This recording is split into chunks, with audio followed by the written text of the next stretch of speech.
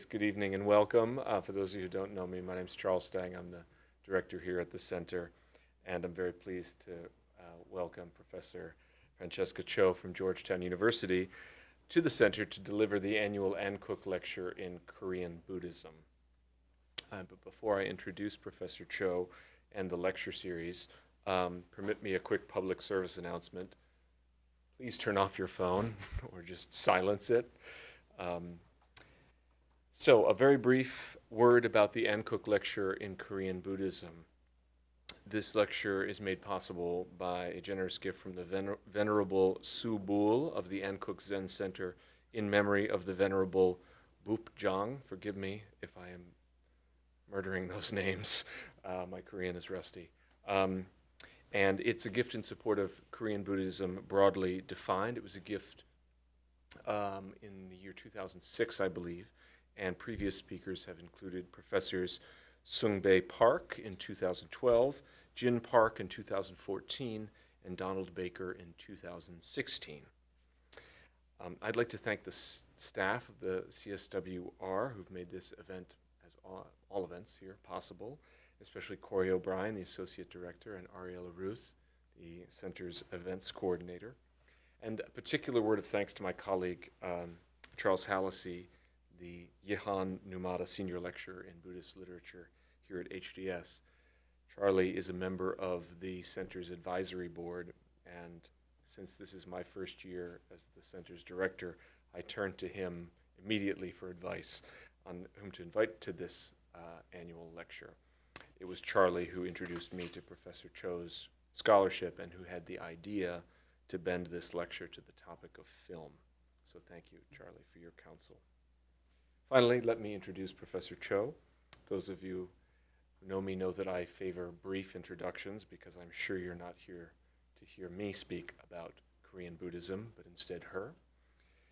Professor Cho is Professor of Buddhist Studies at Georgetown University. She works in the area of East Asian Buddhism and culture, particularly through non-canonical media like fiction, poetry, and film. Her courses include Introduction to Buddhism, Buddhism and Film, Religion and Aesthetics, and Buddhism and Christianity in the Secular World. In addition to a number of articles, she has written 2 books, Embracing Illusion, Truth and Fiction in the Dream of the 9 Clouds, that's 1996, and in 2005, Everything Yearned For, Manhei's Poems of Love and Longing. She received her BA in Religious Studies from Brown University and her MA and PhD in Religion and History of Religion from the University of Chicago. Professor Cho, we're delighted that you could join us this evening, and we're all looking forward to your talk entitled Ritual Apparitions and a Buddhist Theory of Film. Please join me in giving her a warm welcome. Thank you so much.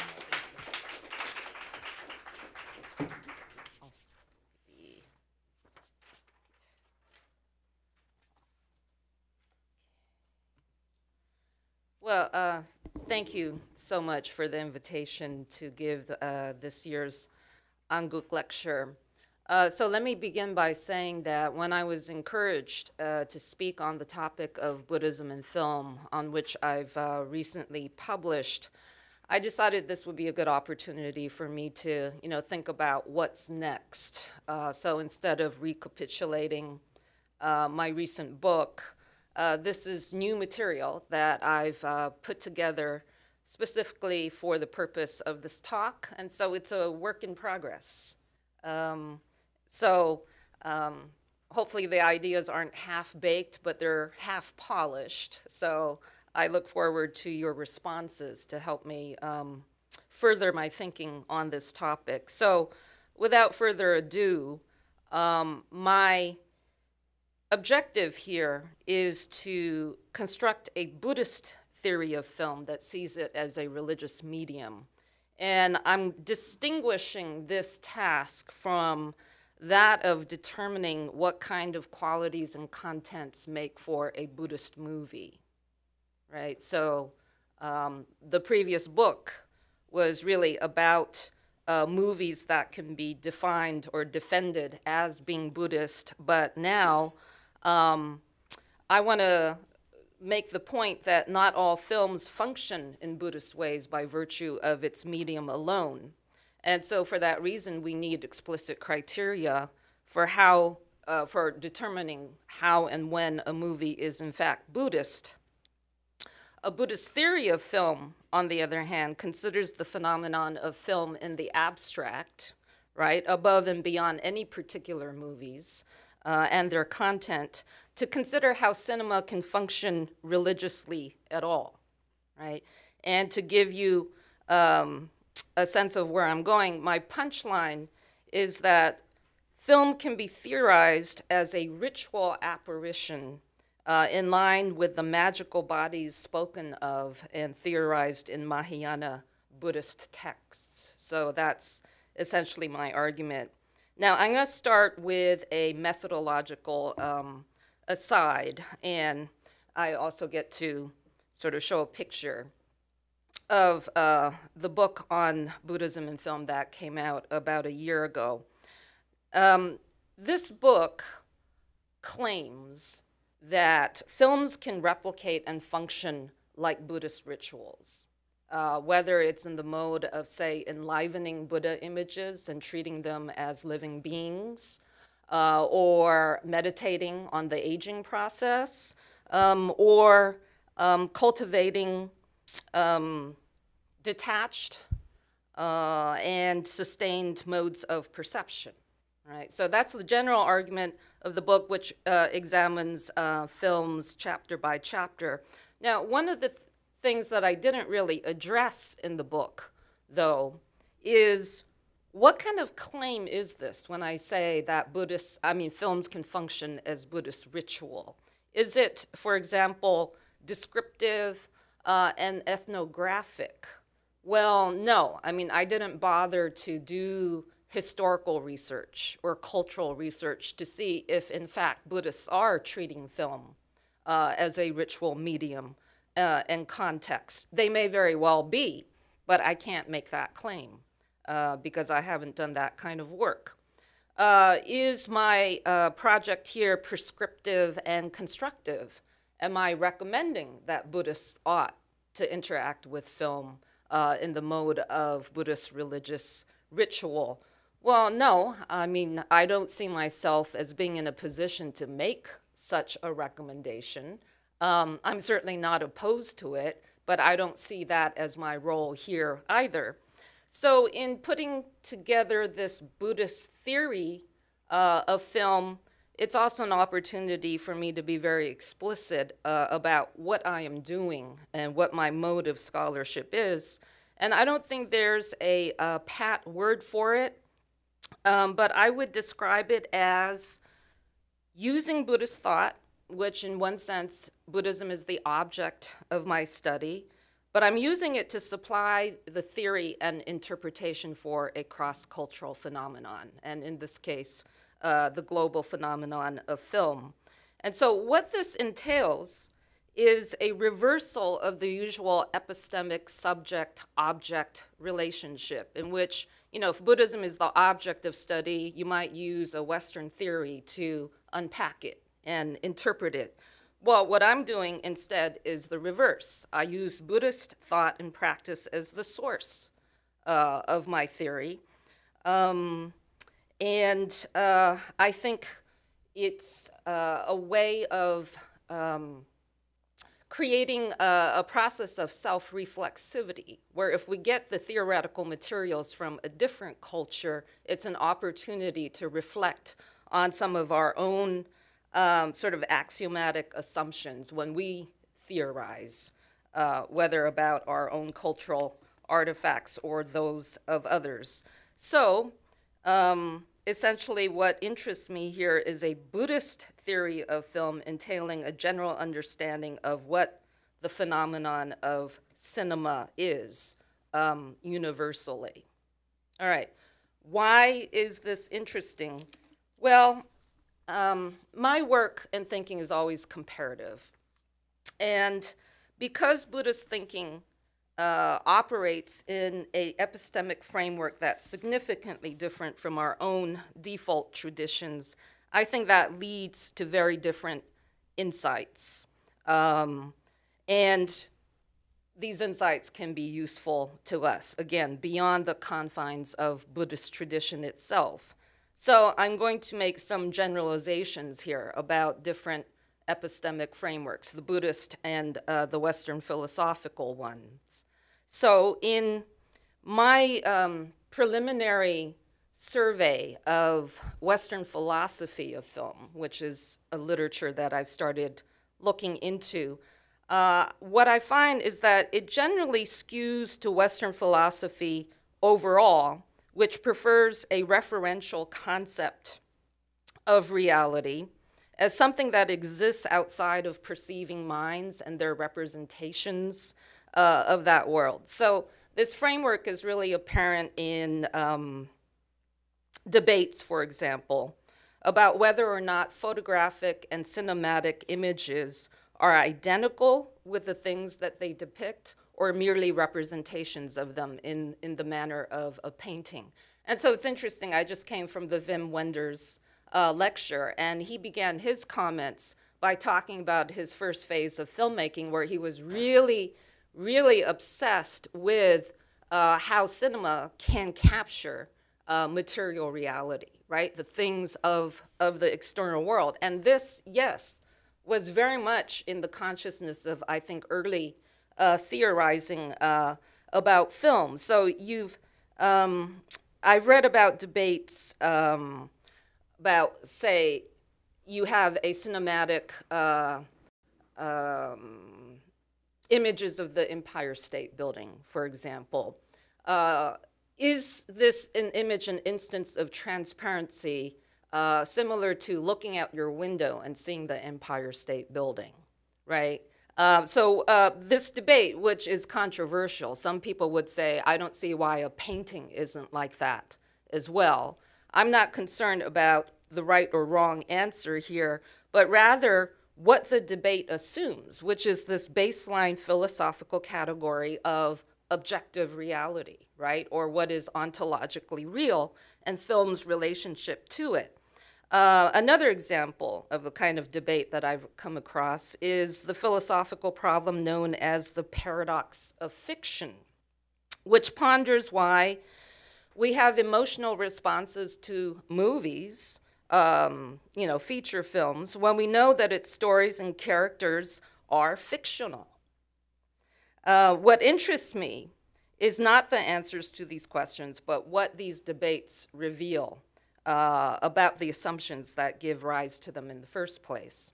So obviously, I'm going to start with a different epistemic framework, and specifically, that would be the penchant of Buddhists to state that what we take to be reality itself is a projection of mind and ultimately an illusion, and that therefore the images both inside of our own heads and outside, supposedly in the objective world, equally exert a tremendous power over us and has an ability to entrance us. So this idea not only affirms the equivalence between the experiences generated, say, by art and film in particular, obviously, on the one hand, and by life on the other, this epistemic framework suggests the greater power of art to produce religious effects. Now, I'm not going to spend a lot of time defending this idea, except to say that this is what my work on literature, fiction and poetry in the East Asian and Korean Buddhist contexts have pretty much consisted of. And I'm not going to talk about these specific sources, much of which have been Korean, so the fiction of Kim Man-jung or the poetry of Han Yong-eun, because Charlie told me that it's okay if I don't speak specifically about the Korean materials. But then Charlie just told me earlier this afternoon that he's known for lying, so maybe he was lying about that. But, so this is the sort of source materials I've looked at, and to summarize it, but not, of course, confining it to Korea, but the East Asian Buddhist context. So in traditional East Asian Buddhism, the affective experiences generated by literature are seen as powerful forms of religious insight and practice. And reflections on fiction, for example, play on the Buddhist themes of interchangeability between truth and illusion, and suggest that the life of the imagination can be more powerful than ordinary experiences in awakening people to the truth of illusion. So a consequential difference that results from these different epistemic frameworks can be seen in the way Western traditions tend to segregate art, including film, from the higher callings of religion and philosophy, right? On the principle that while these art forms can represent and maybe engage religious themes, it can never function as religion itself, right? Merely a representation. And I think in the case of the Buddhist concept of illusion, we're driving more towards an identity between art forms such as film and religion itself. So an interesting question being, can cinema itself be understood as religion? Now, in order to test this sort of comparative difference that I've generally sketched out, it's always a good idea to try to look for examples that contradict the general thesis.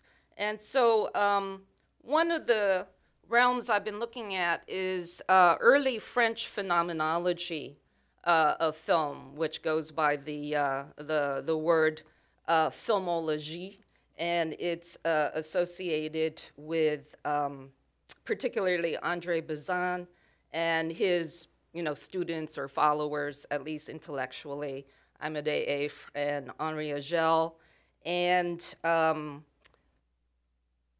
whose thoughts were introduced to American audiences by Paul Schrader, the filmmaker and film theorist, in his book Transcendental Style in Film, in which he focuses on the directors Yasujiro Ozu, Robert Bresson, and Carl Dreyer.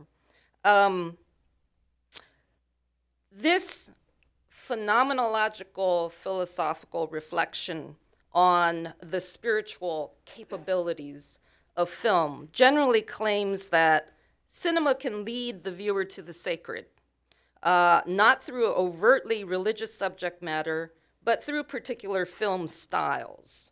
And the favorite style is documentary style realism, with techniques such as deep focus, long sustained shots, close-ups of faces to capture subtle expressions.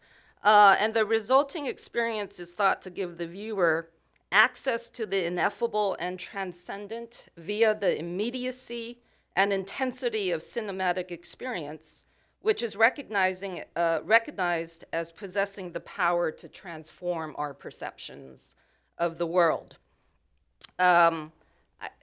Even though this book by Schrader came out in the early 70s and I think has just been reissued from what I hear with a new introduction by Schrader and Bazin, Effre and Agel, they were working primarily in the 40s and 50s, and they got eclipsed by the semiotic interpretation of film. I think this lineage of thought is still with us today, as evidenced by this more recent publication, 2016, Dreams, Doubt, and Dread, the Spiritual in Film, which continues the earlier legacy in its desire to go beyond overt religious themes to address how film is, quote, a singularly wonderful means of addressing our senses. It emphasizes, the essays, it's a collection, emphasizes the intense emotional impact of cinema and its ability to open up the imagination. And this phenomenological approach wants to shift contemporary theological film engagement away from a simple mode of analysis in which theological concepts are simply read into the film itself and to begin to let films speak for themselves as profoundly spiritual experiences. So that's a direct quotation from the introductory essay.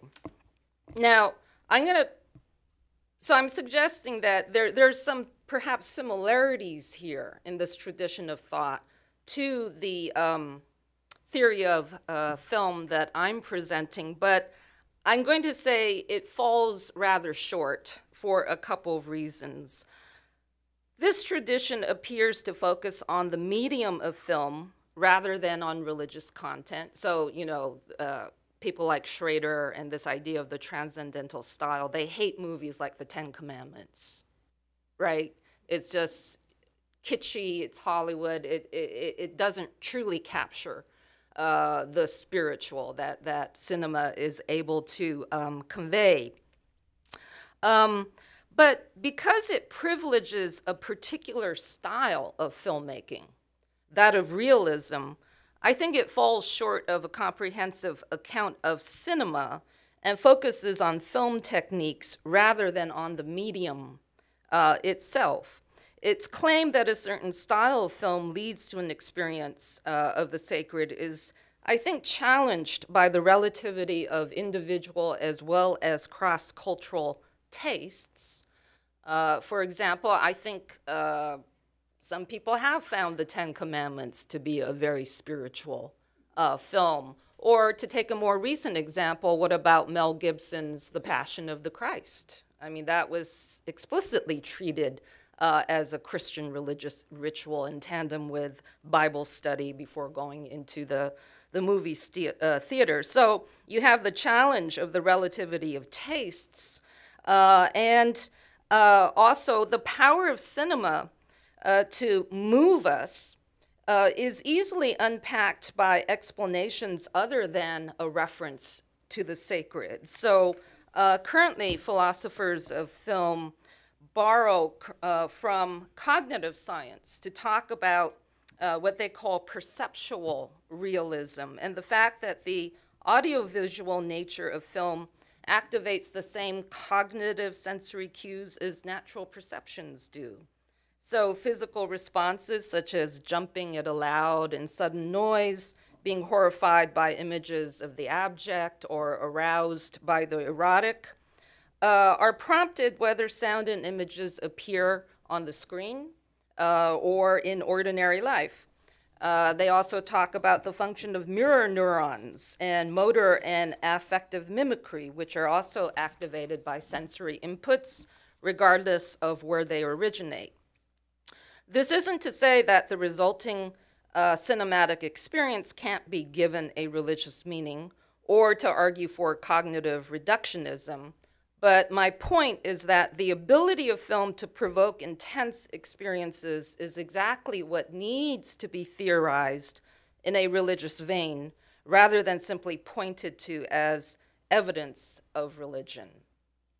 All right, so let me turn now to Buddhism and my notion of ritual apparitions as providing a ready explanation of what cinema is and what it does. Now, ritual apparitions is my terminology, but it obviously invokes the concept of Nirmanakaya and Sambhogakaya, the manifestation bodies or the enjoyment or communal bodies of the Buddha in contrast to the Dharmakaya, which is the ever-abiding but formless body as articulated in Yogacara Buddhist philosophy. And these are very relevant concepts, but I'm drawing on a much broader conceptual schema articulated by these words, Riddhi, Pratiharya, Abhijñā, and many, many more, that generally has the meaning of the marvelous, the magical, and transformations, which is not just within Buddhism, but generally in Indian religious ritual contexts, with its pervasive belief that ascetic and meditative discipline naturally results in these kinds of marvelous, miraculous powers. And I just pulled out this term, vikarvana, because it has a sort of narrower semantic range, the ability to assume multiple forms, transforming the body, and also the power to produce visions of Buddha fields in a small location. So these particular ritual apparitions are going to be the focus of my theorizing about film. I want to bring the vocabulary here into the East Asian context and the Chinese term 神变, which is a translation of the notion of these magical transformations. And it can be translated as miraculous transformations performed by a Buddha or Bodhisattva for the sake of edifying human beings. So vimoksha, this kind of liberating knowledge that is the function of these magical manifestations. And this is why I use the term ritual apparition, because the point of the apparition is to have this edifying religious effect. It's supposed to be liberating. So I'm going to talk about some canonical sources, starting with the Avatamsaka Sutra, where this concept of magical manifestations is pervasive to the text. I've given the Chinese and Korean version of the name of the text, the Avatamsaka Sutra, or the Huayan Jing, Huaomgyong. And within the Avatamsaka, I'm focused particularly on the Gandavyuha Sutra. And so if any of you are familiar with the Avatamsaka, you know that it's a collection of how many? 39 independent books that have been, amassed together as one sutra. And the Gandavyuha, which is certainly the most well-known book of the Avatamsaka Sutra, is a story. It's a narrative. It tells the story of Sudana, the boy pilgrim, who learns from 52 very diverse enlightening beings, or bodhisattvas. And this is very interesting in that fully 20 of these 52 enlightening beings are women, which is very unusual, including children, both female and male, and many more are also people of secular occupation, not necessarily monks or mendicants or Brahmins, but people who are householders, merchants, teachers, perfumers, a sailor, a goldsmith, and also a prostitute, right? The idea being that all manner of beings can function to liberate, right? And can function as your teacher or bodhisattva. So Sudana's pilgrimage is a narrative rendering of what the Gandavyuha describes as the power of the 5,000 great enlightening beings in the Buddha's retinue who are able to manifest in boundless bodies and appear in the world in any physical form that they want.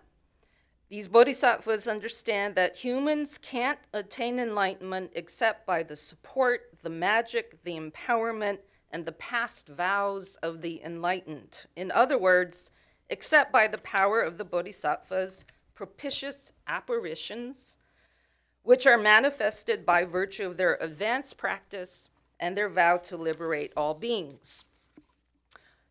Although the Gandavyuha is my primary textual source, I want to point out that this idea of sort of propitious manifestations of bodhisattvas is a broad concept in the Mahayana Buddhist world. And in the East Asian context, the Lotus Sutra, chapter 25, that's dedicated to the bodhisattva Avalokiteshvara, or otherwise known as Guanyin, or Gwanseom in Korean,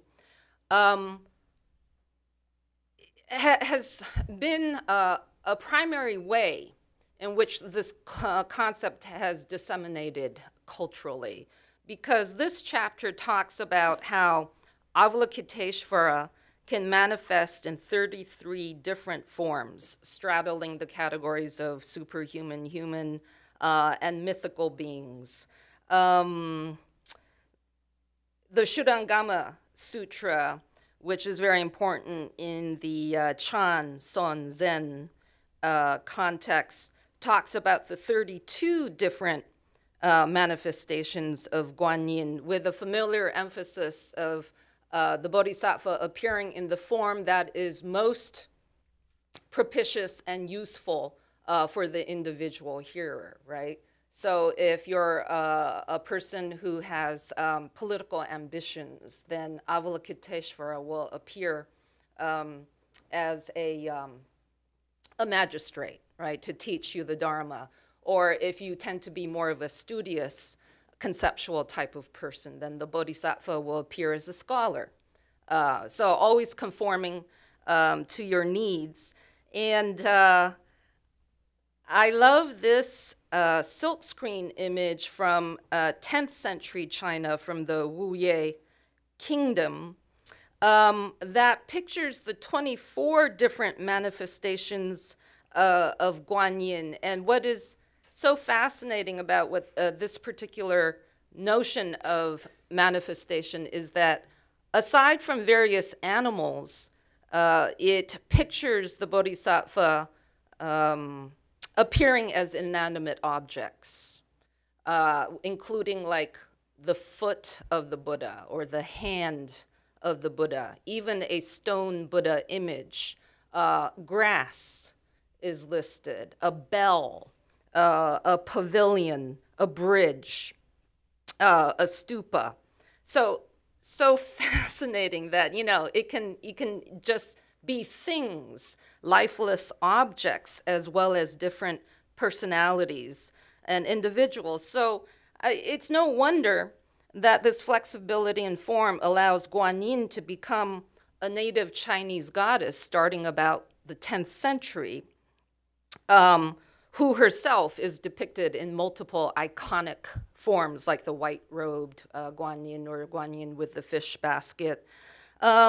And in Tibet, Avalokiteshvara is expressed in the personage of Tibetan lamas of the Gelug and Karmapa lineages. And of course, the Dalai Lamas are themselves supposed to be historical manifestations of the Bodhisattva.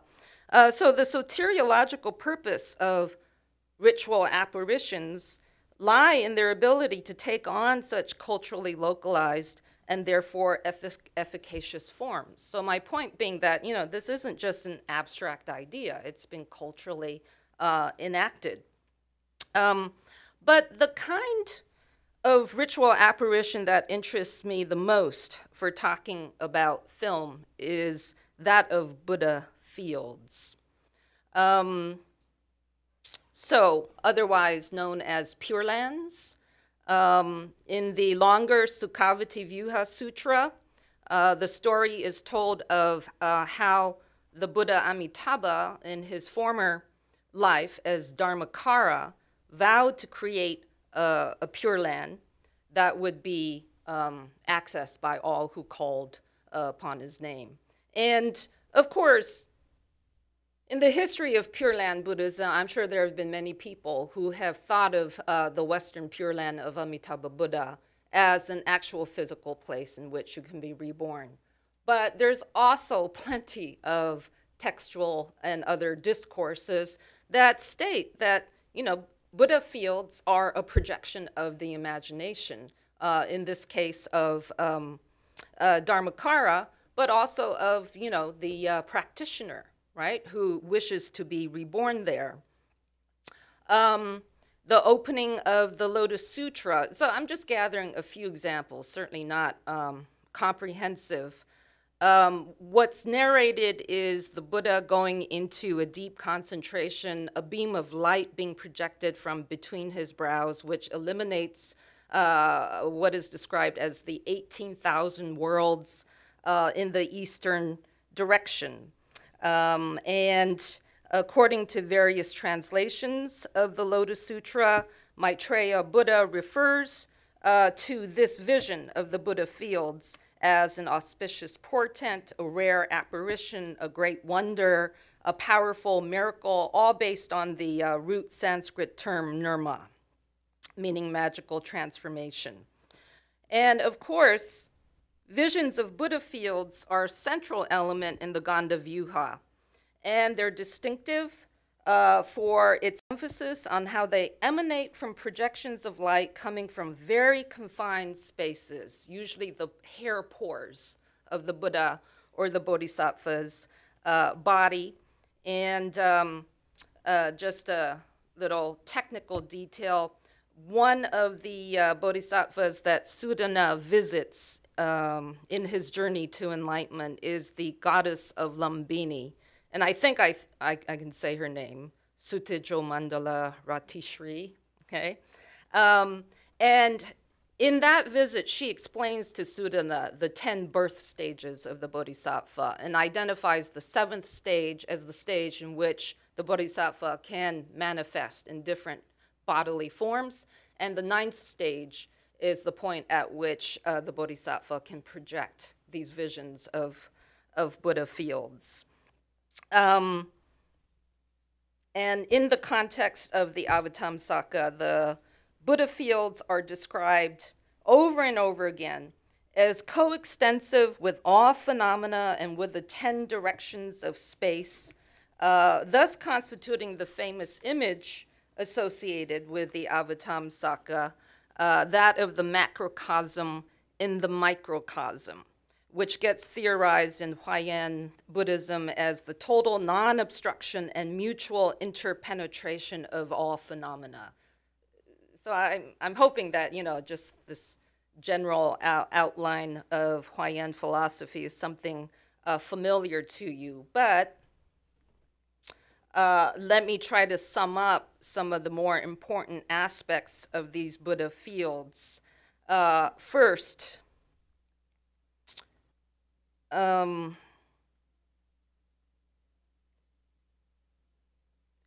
it functions as a visual analog to emptiness.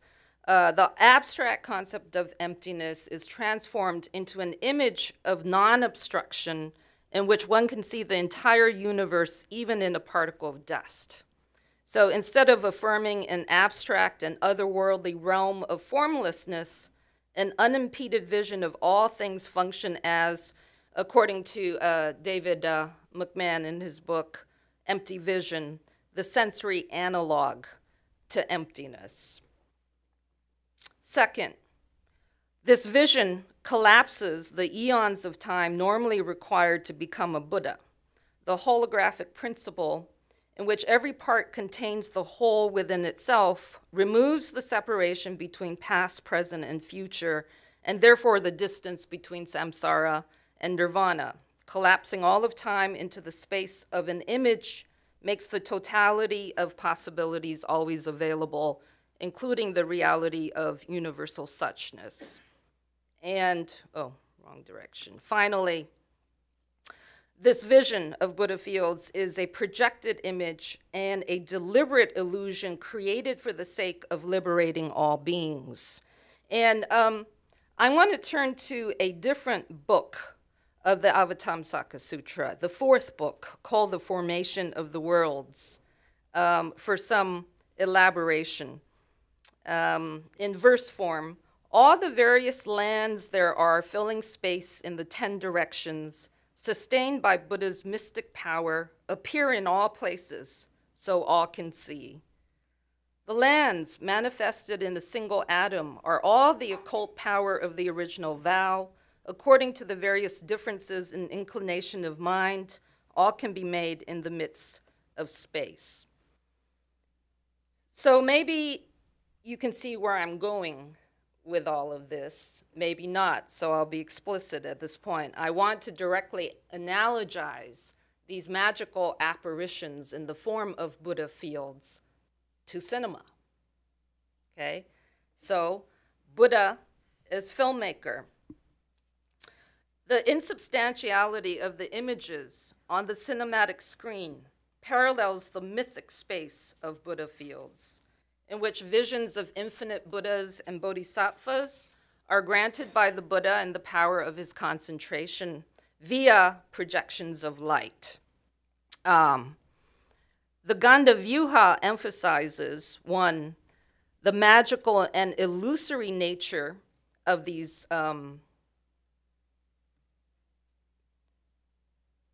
I think I'm a little bit behind on the, yeah.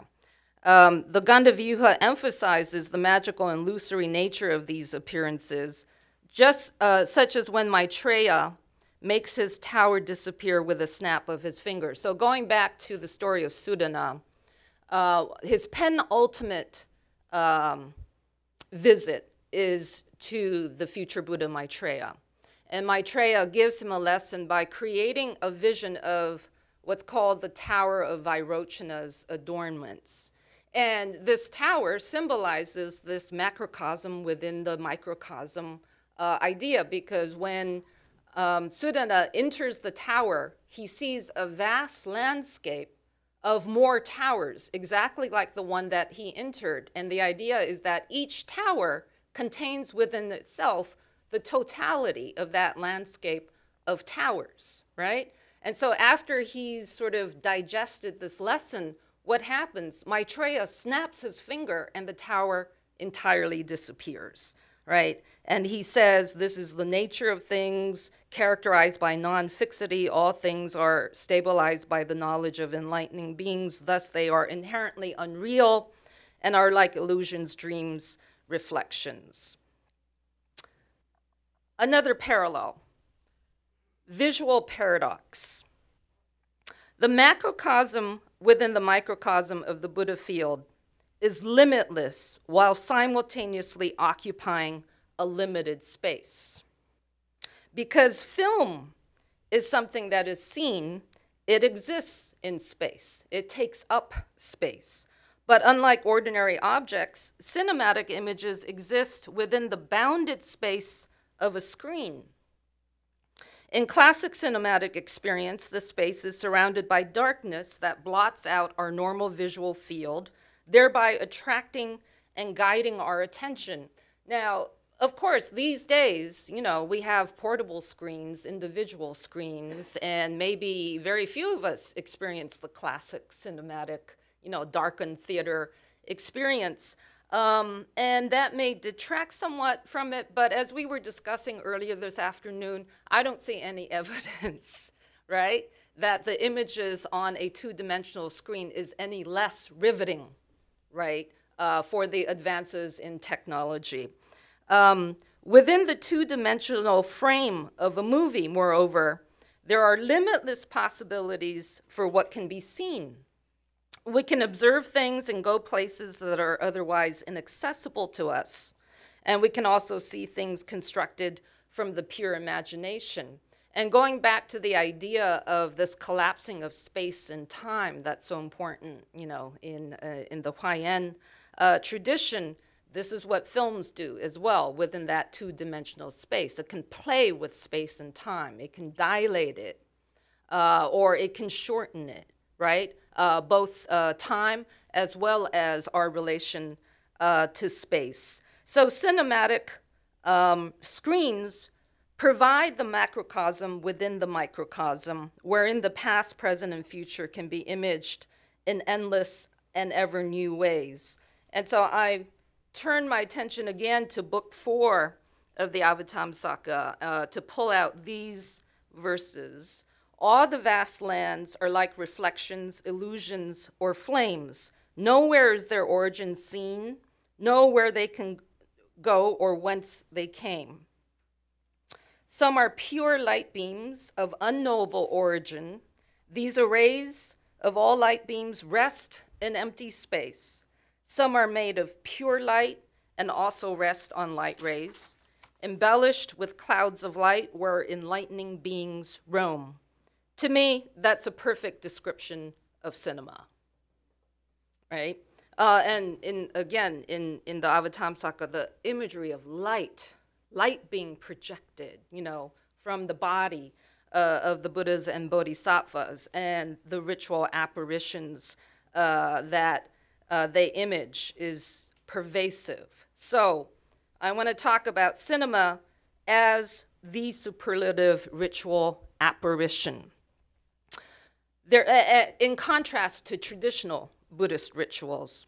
Now, there are physical, three-dimensional temples that are supposed to be concrete instantiations of Buddha fields made for ritual purposes, such as the Temple Borobudur in Indonesia. And we know from the images on Borobudur that the Gandhavyuha is the central text for this temple. But in comparison to monuments made of stone, cinematic images are closer to the insubstantial projections generated by Buddhas. Cinematic visions can be projected at will, at any time, and at multiple locations, but they can also instantly disappear. Haha, this is my little neat visual trick. Just like Maitreya's tower. When Sudana asked Maitreya, where did that tower come from and where did it go? Maitreya answers, it does not go or come at all. It is not abiding or fixed in existence. It is not located in any place. So in contrast to monuments, cinematic images are spectral.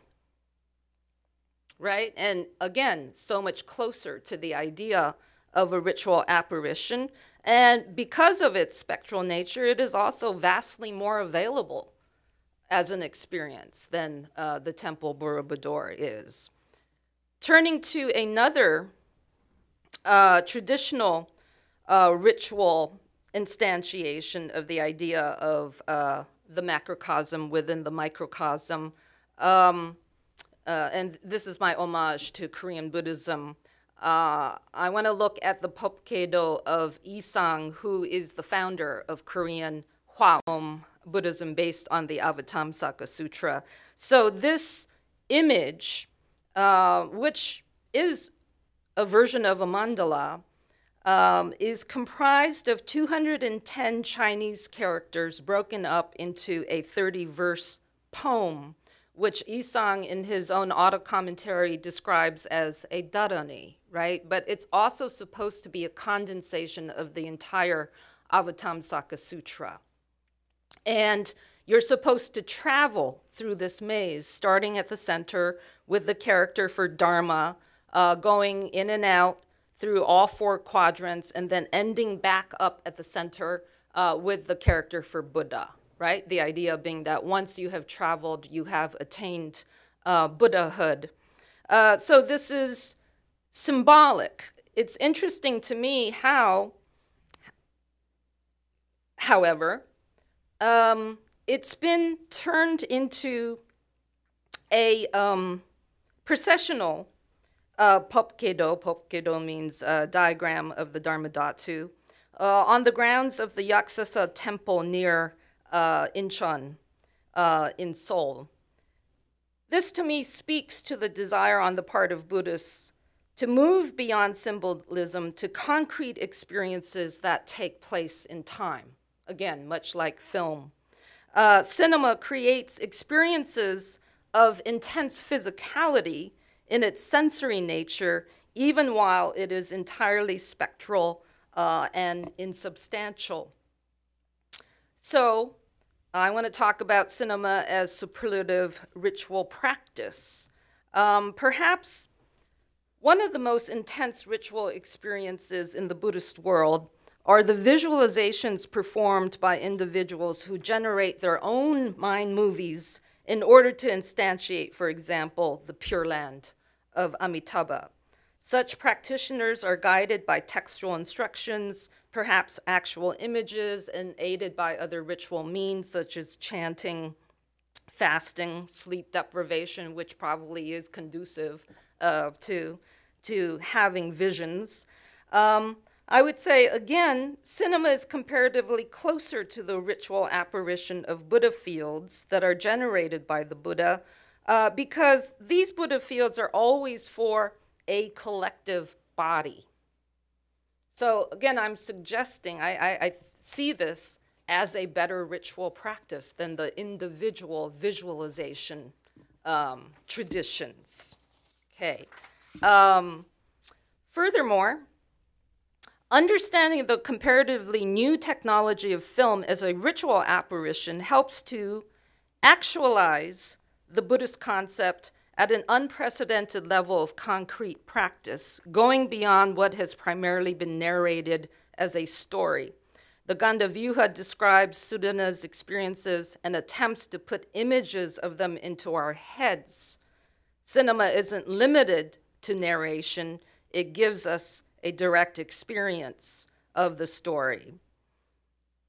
Now, these points so far may illuminate why it's useful for Buddhists to think of film as ritual apparitions. But maybe it's not so clear what non-Buddhists have to gain from it, particularly if you don't believe that movies are granted by the compassionate vows of bodhisattvas and their magical power to generate illusions. That may be the case, but I think this gives short shrift to the Buddhist theory, which underscores the point that these apparitions are, in fact, illusions. For this realization is the main point of the ritual. And for a nice summation of this, I'm going to draw from an old article by Luis Gomez, The Bodhisattva as Wonder Worker, which is all about, again, the Gandavyuha. And Gomez has this to say about the wonder working of the bodhisattvas. His creations, though conforming to the delusions of his audience, are presented in order to reveal the true nature of the delusion, unlike the magician who rests content with the success of his deception. Okay, so final slide. Knowledge of the technology and industry by which cinema is generated does not undermine this lesson. It actually magnifies the point that what we see, hear, and feel through cinema is completely and deliberately manufactured. This is the starting point in our common knowledge of film, whereas it's the ideal culminating point of Buddhist practice. So for this reason, I think film is a catapulting mechanism for Buddhism or Buddhists who want to convey that our perceptions of reality are also completely and deliberately manufactured. Western epistemic contexts generally, in contrast, are distracted by the holy grail of referential realism and thus produces discourses about the paradox of fiction, which problematizes the fact that people believe what they see in the movies, even though they know it's not real. And so I think what goes missing in making this a problem is a marveling over the fact that this paradox, right, of the simultaneous falsity and reality of film is exactly where its magic and religious power lies. Okay. Now, there is a way in which current film theory, I think, converges with my Buddhist one, in that film theory tends to unmask the potential ideological manipulations of film. I'm willing to call this an anemic version of the Buddhist theory because Buddhists, too, constantly warn us against the deceptions of our own mind movies. But modern film theory, I call anemic to the degree that it doesn't get past the fear of cinematic deceptions to appreciate what these very deceptions reveal and enable in the realm of human experience itself. And I think one thing that is clearly enabled are salutary experiences as evaluated from the Buddhist point of view. Say, take the concept of kusala, right, versus akusala, experiences that are wholesome and skillful. So a way in which cinema is a superlative ritual practice is how it encourages, for example, the cultivation of intentionality. Because we know cinematic experience is constructed, we can critique it. On the other hand, because we palpably experience the miracle of cinematic apparitions, it can cultivate awareness, and for that reason, possibly purposiveness about how we choose to have our imaginations exercised.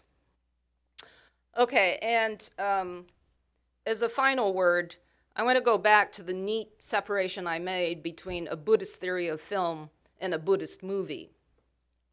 I do hold to the disclaimer that the medium of cinema itself doesn't make all movies Buddhist, but a theory usually wants to be universally applicable.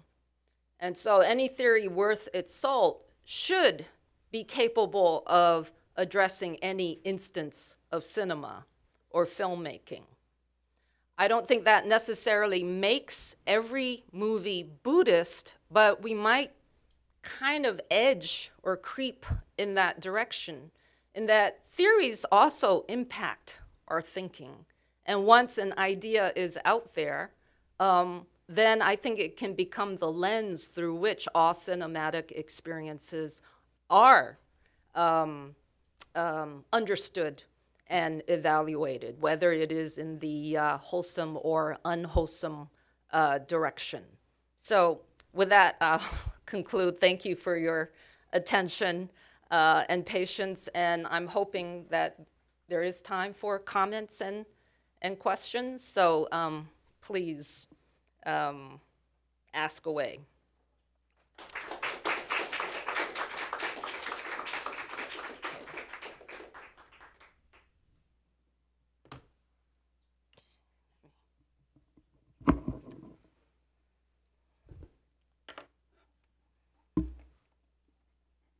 Yeah, Shirley. Thanks so much, Fran. One of the things that came to my mind listening to you is you have this tradition in the history of religion of an interest in cinema that Eliana had. That I think was one of the places that modern man could experience something of what archaic. The idea in this was, for Eliana, that in the ritual experience, the person lost awareness of themselves and entered into this mythic experience. Yes. For Eliana, the analogies were, I'm not aware of myself watching a movie.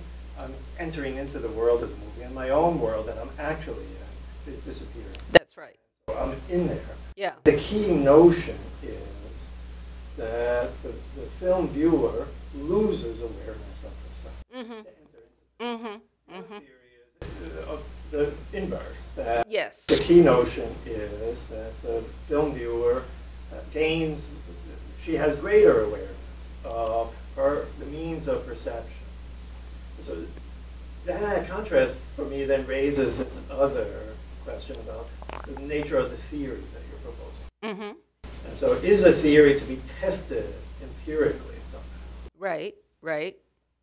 Because some theories are that way. Yeah. Or some theories they're not to be tested. They're assumed to be, in some fundamental sense, false, but their falsity reveals something that's true in the phenomenon. And that you can't really. So the theory is premised on it as if quality.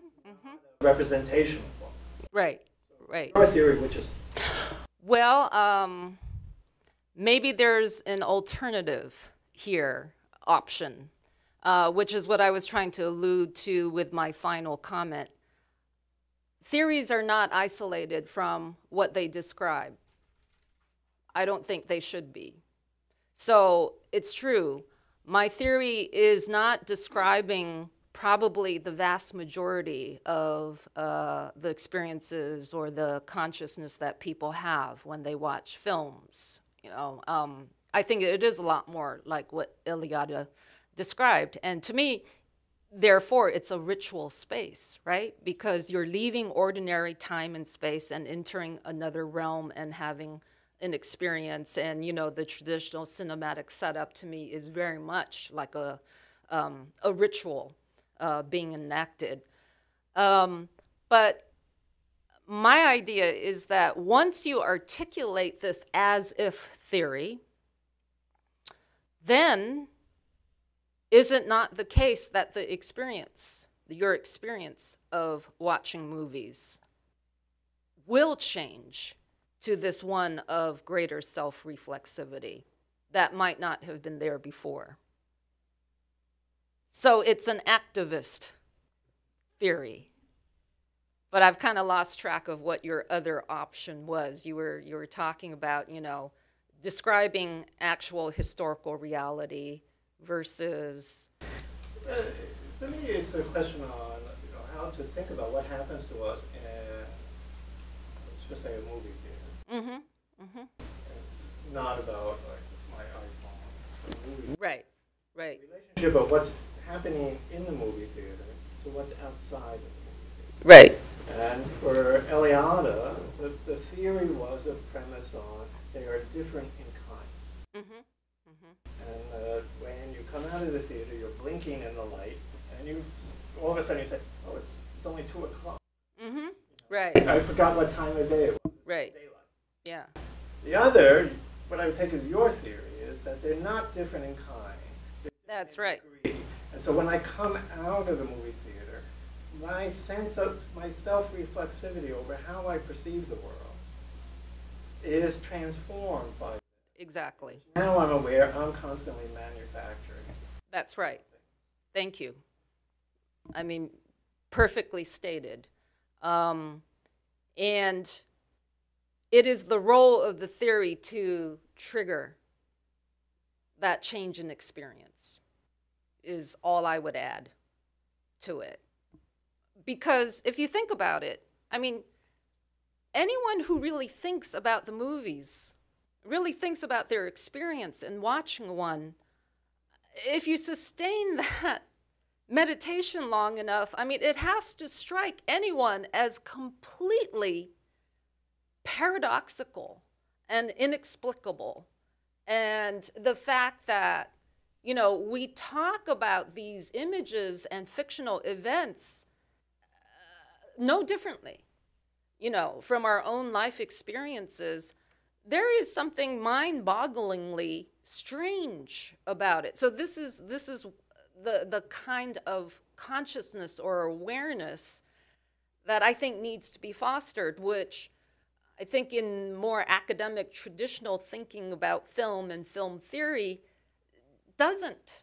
I don't see such a sensitivity or a marveling at that fact. I see suspicion of it, although I think there are glimmers in some of these early French theorists, as we were talking about earlier today. Charlie was talking about Deleuze, another figure prior to Deleuze, Edgar Morin. I mean, cinema made such an impact on philosophers in the early 20th century because they recognized that there's something about this experience which is unprecedented, right? That there's a power to it.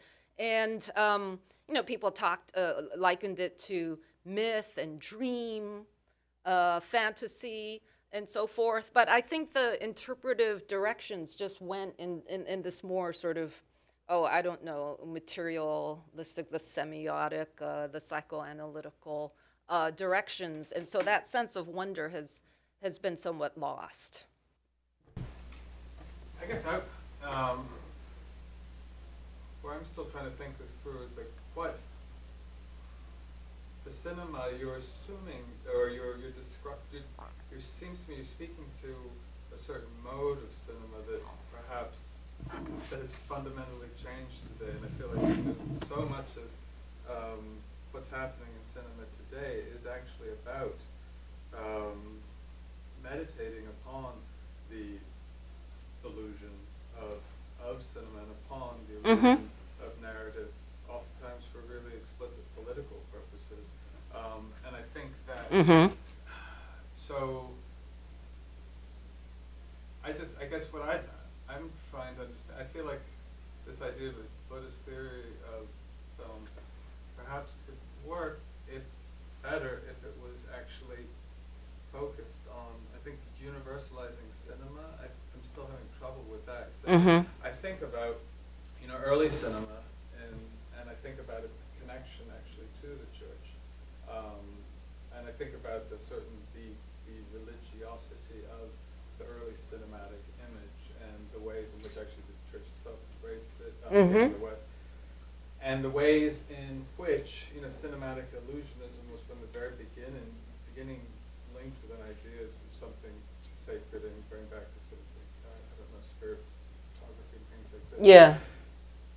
But I think where we are today is so fundamentally different. I see, so many films that turn in on themselves, that consume themselves, that destroy themselves midway in ways that force us to think differently about what is the image itself. And I Right. guess that's something that I feel like when you talk about this Buddha as a filmmaker and sort of the lights like a projection in some way. But then I'm thinking, okay, what's the image? I mean, I guess I want to understand. I'm just hungry to see this theory applied, and I want to see to which object, right? What are we going to see when we start? What are we going to experience that's perhaps different, that speaks to cinema today, and not necessarily cinema of I think of the classical era, of the theatrical film, and of the time when the cinema theater itself was indeed a communal space that doesn't exist. Right. So Right. I'm just trying to think about this on all these levels and to give it some historical foundation. Good. Good. I mean, that would be a very useful thing. Although what you describe as cinema today, I don't see as being as falling outside of my theoretical structure. In fact, I think it's very much in line with it. I mean, it makes sense to me that maybe initially there's a fixation of the idea of cinematic images as objectively portraying the world as it is, because it's mechanically produced and dependent on what is actually out there in the world, independent, of human manipulations. And then the meditations have advanced to the stage where there is this direct self-reflexive querying, right, of the honesty or the objectivity or the purposiveness of cinema. That seems to me like it's going exactly in the direction that I want the theory as well to enable. But your point of recognizing different phases of cinematic context and discourse, I think is a very important one. I guess maybe the idea I'm grappling with is like cinematic illusionism. And I feel like that's something that cinema's grappled with from the very beginning. And you think of a figure like George Méliès, where it is about and I feel like the myth of cinematic realism and of the myth of the paradox, right, of people, first audience being frightened by the train. Right. This is this foundational myth of the power of cinema. Yeah. Which cinema itself is grappled with and contradicted from the very beginning. And so I guess it's that contradiction that I'm looking for to find somewhere within this theory. A contradiction. Oh, okay. So this idea that this naive realism or myth of it can coexist alongside this self-reflexive, self-conscious rupture with reality, and maybe in fact the two sides are the same. I think so, because I experience that every time when I watch a movie. That simultaneous, I know that this is manufactured, and yet my experience of it is not what is it, diminished for that knowledge. So it's interesting to me that you've had, this tradition of talking about, yes, who were the brothers who did the train arriving at, the Lumiere brothers, and yes, this fable, this legend about how people ran away because, it was so realistic. I see in that this meditation, this, self-reflexivity about the medium itself, which is holding in tension, right? This sort of unavoidable experience of this kind of sense of the real. Yeah, Charlie. So actually, to follow on Hayden's question a bit, I think I have a reaction and then a question. The reaction will take a little bit longer to articulate, but it feels to me as if you have used Western philosophical approaches to film as something of a foil. Yeah, and I'm willing to admit that that's how it has begun, and I need to, of course, make it more than just a foil, because I am interested in substantive resonances, but, just getting my toes wet at this point. Well, so then I'll be briefer in my remarks then, which is that I'm not up to speed on Western philosophical theories of film, but one of my teachers was Stanley Cavell, and I think the world viewed is like 1972 or something like that. And there, you're right that to take him as an instance, that he's looking at film through Western epistemological categories, but it's not driven by a desire to land at some sort of naive realism that would establish the objective world, the world objectively, and then measure the distances that representations have to that. But it's a much more sophisticated, in his case, account of how we are, how we treat the problem of skepticism. And I say treat deliberately because he regarded it as a kind of condition that needed constant therapy. So anyway, that's all to say that if I think Cavell doesn't fit your characterization, and that's in 1972, I can imagine that things are more sophisticated in the subsequent. That is to say, it's hard for me to think that Western philosophical treatments of film fail to be sophisticated about epistemology in the way that I feel like you characterize. So you can react. Do you want to react to that, and then I'll pose the question?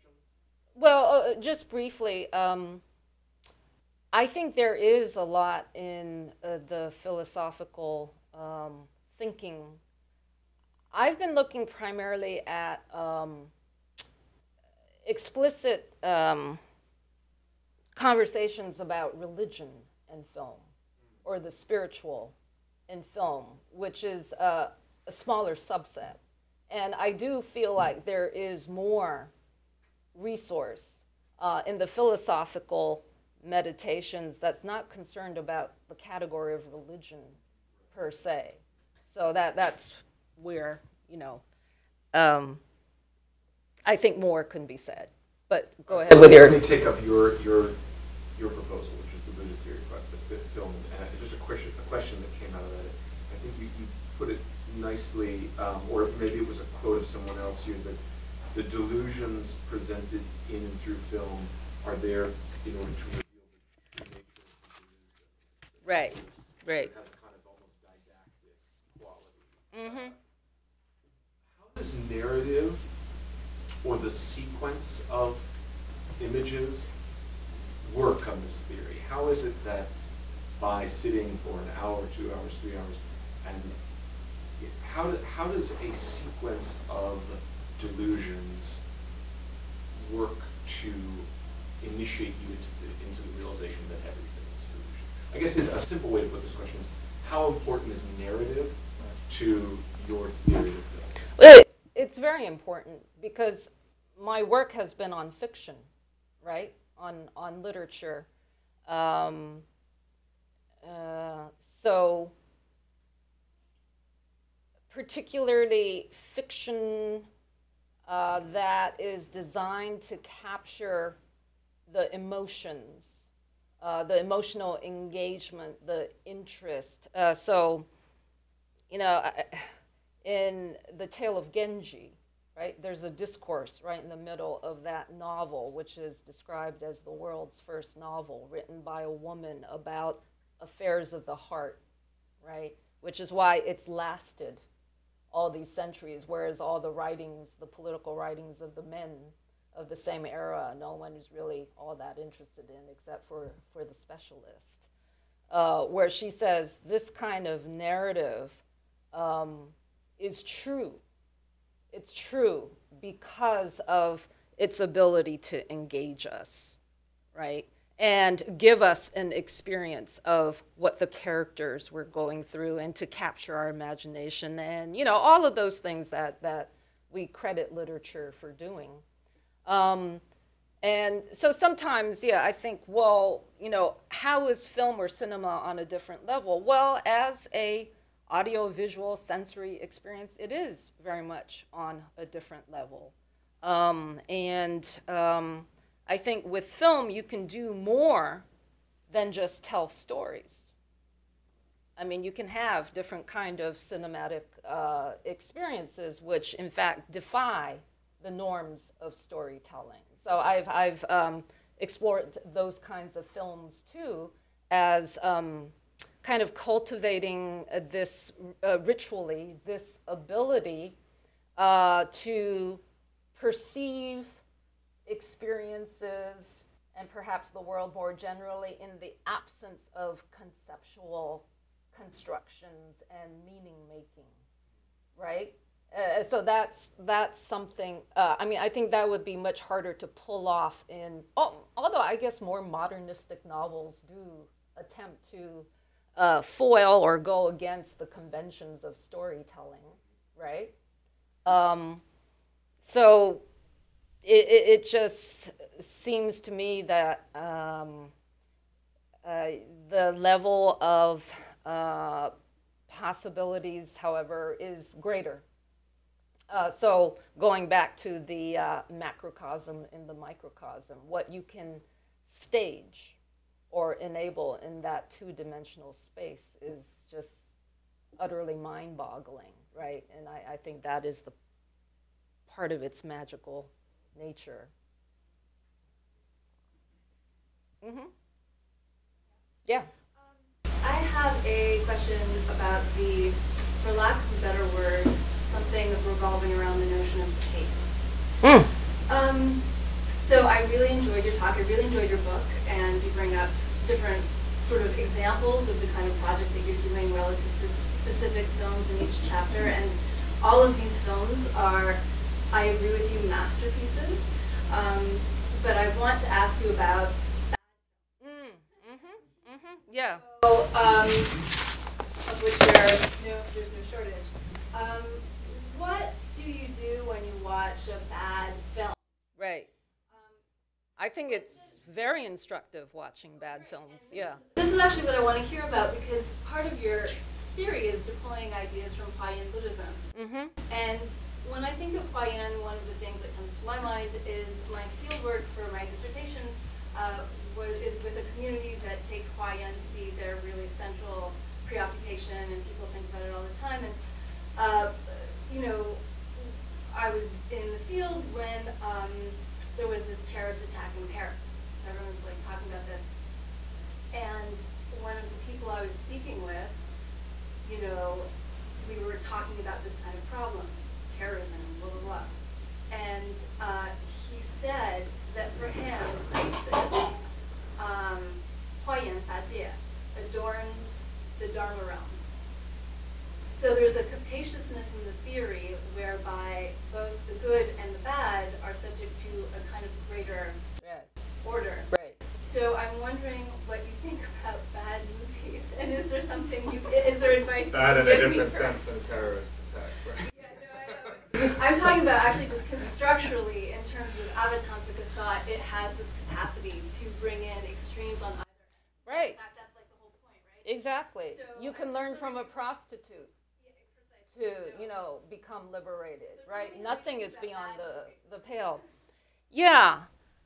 Yeah, so this gets back to that kind of liminal space between defining a Buddhist movie, which presumably is a movie that works towards skillfulness, right? You know, wholesomeness, you know, that it helps you advance on the path, versus a theory, a Buddhist theory of film that is capacious in the same way that Huayan is, that can look at all instances of cinema, including bad movies, including movies that perhaps we are concerned with in terms of what its social effects or, you know, effects on individuals in terms of sexual behavior, social norms, so on and so forth.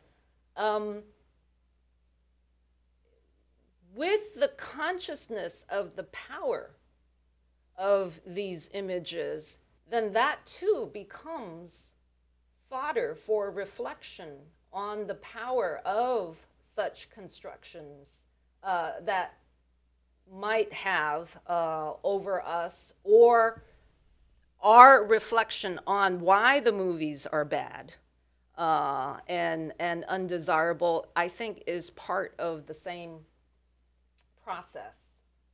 So, I mean, it's good to say that's a bad movie because to me, the way it depicts people and relationships and life in general is unbelievable, right? I mean, whatever the criticism might be.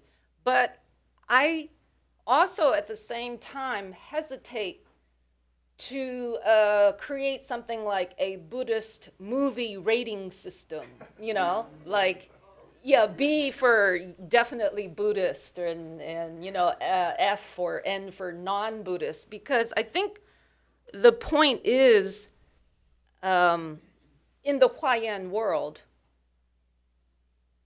even the bad stuff, if you are aware of it, right, appropriately, can become good stuff.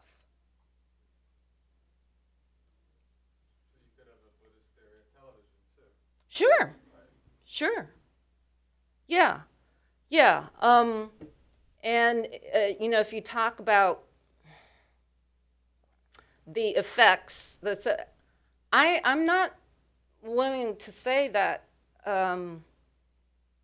certain kinds of movies are inherently bad from the perspective of the Buddhist project, if you will. I think it really, I mean, yeah, so I was getting pushback from some of my graduate students on the same issue, you know. Are there certain movies that are just simply unacceptable?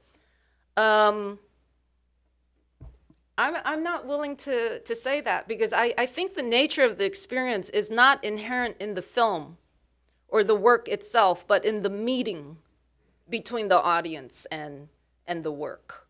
And, you know, the principle of skillfulness entails no sort of absolute definition or determination of what is useful and what is not, right?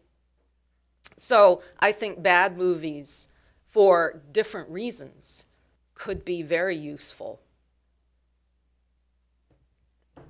Yes? I may be repeating, I think, some of the questions, maybe in slightly different form that others have raised, but I'm really puzzled, and I don't mean this in an adversarial sense, but I'm just wondering what the value of this theory is. Mm-hmm.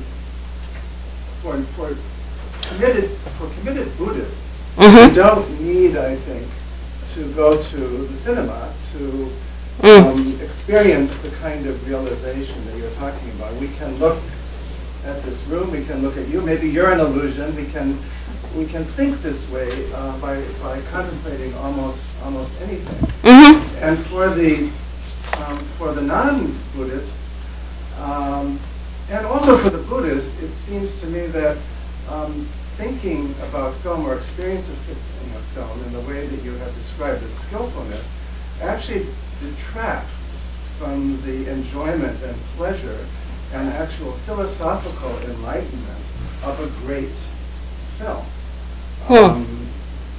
In the same way that one could approach, say, Shakespeare, literature, a great play or anything, with that kind of Buddhist skillfulness and subvert what is actually a great artistic pleasure. How does it subvert it? Could I ask you for some elaboration on that? Because of this level of reflecting on the medium? By making the ultimate purpose of the film, the recognition, I guess, of the illusory character of existence. It seems to me there are many great values to a beautiful piece of literature, a great film, that enhance our lives.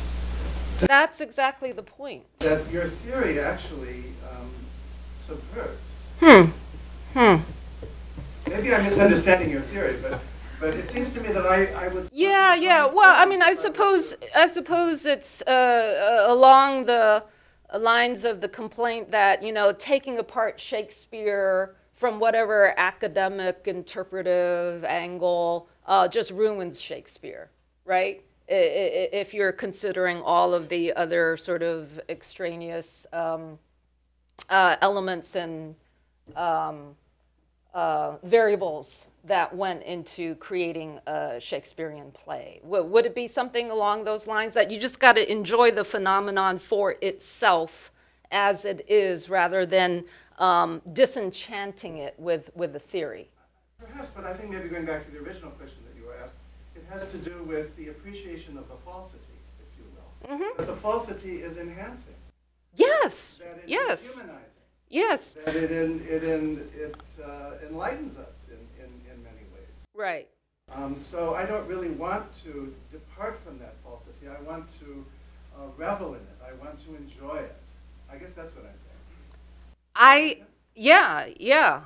And I don't think any amount of theorizing in any vein will take away that capacity to enjoy and revel in the illusion. But the ultimate purpose seems to be quite the opposite. To recognize that this is a falsity. Whereas I would like to say that the falsity that you're suggesting could also be a great truth, a great humanistic understanding. I don't see that in a sense as false. Well, let me say that what I want to do is export that vision of the falsity of film to our lives itself, or themselves. So it's not to detract from the experience of cinema, but rather to enhance the experience of the falsity of life in the way that we enjoy watching a movie. So that I mean, I see these two things quite antithetical. Uh-huh. As you seem.